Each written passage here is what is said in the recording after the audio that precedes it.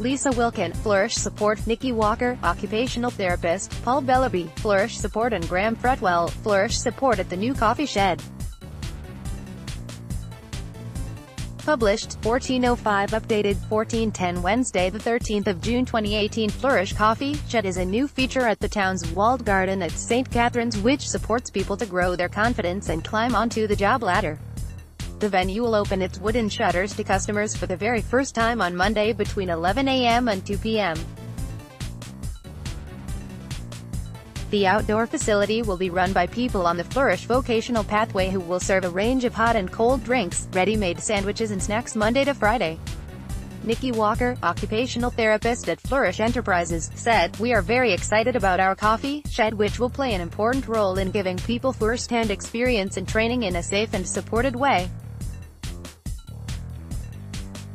We specialize in providing opportunities for people, as part of their recovery and rehabilitation, to gain skills and confidence on a pathway to education, training or employment. We hope that visitors will enjoy the experience of having a coffee in the tranquility of the walled garden." Since January 2017, Flourish has supported 10 people to successfully find paid employment. The Flourish Coffee Shed is part of the recent upgrade to the walled garden which also include the new paved area and raised vegetable and flower beds.